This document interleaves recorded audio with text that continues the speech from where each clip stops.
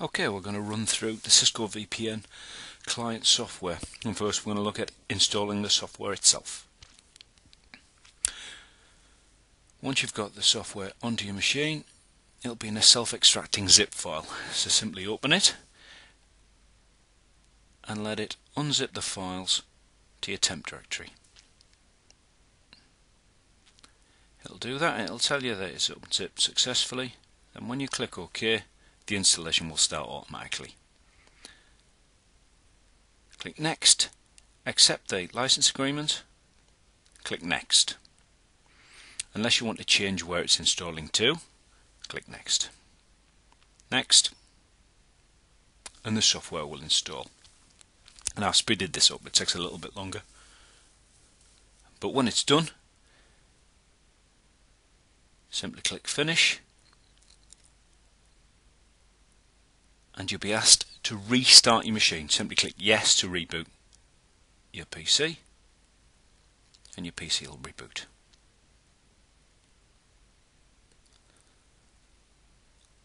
Okay, once your PC has rebooted, you're going to want to launch the client software.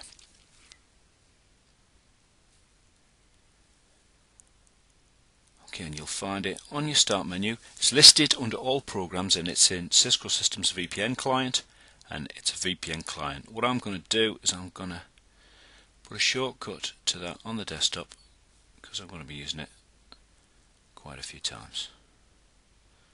I might shift that into the middle, because we're going to be using that a while, and then simply open the software from there.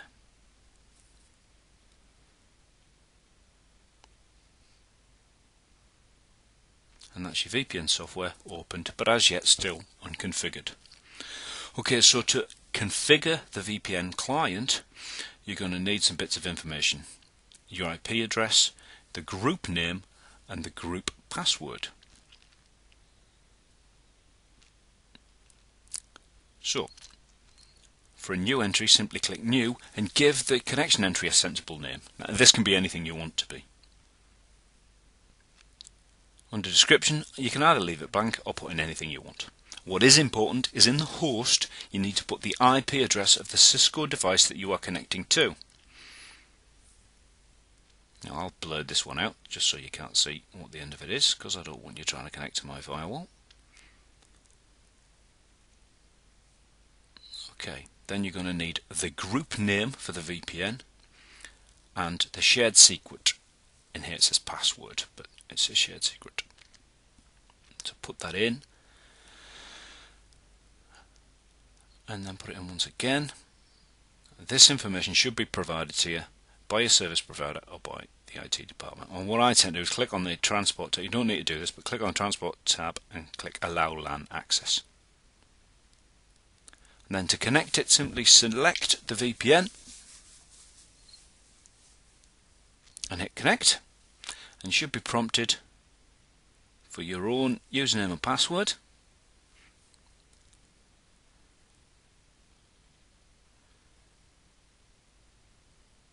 Type in your username, type in your password, and click OK. Now, all being well, it should completely disappear, and down at the bottom you'll see the little padlock on the taskbar should say VPN connected.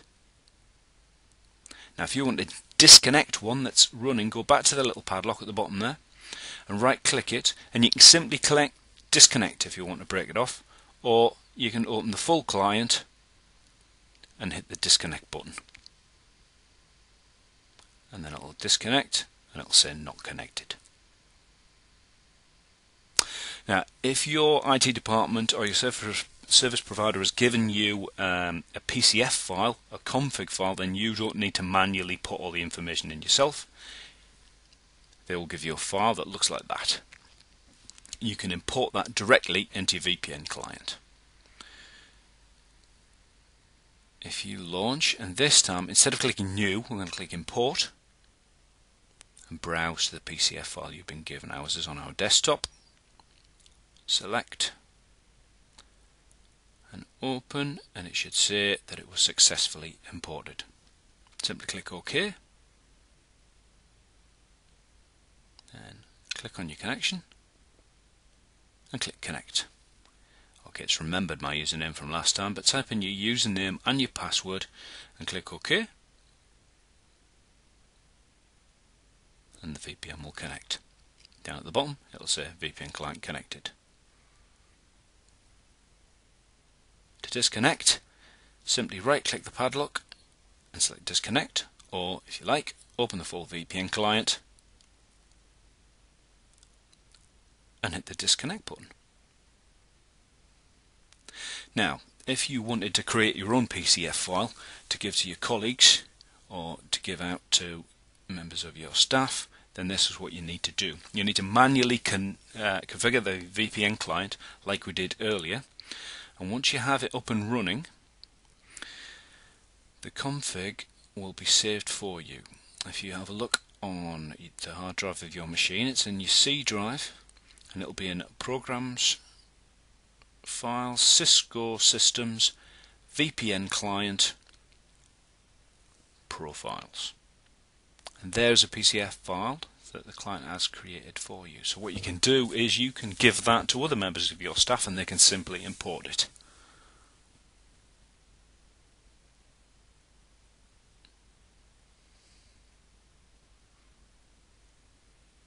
And that's everything you should need to know.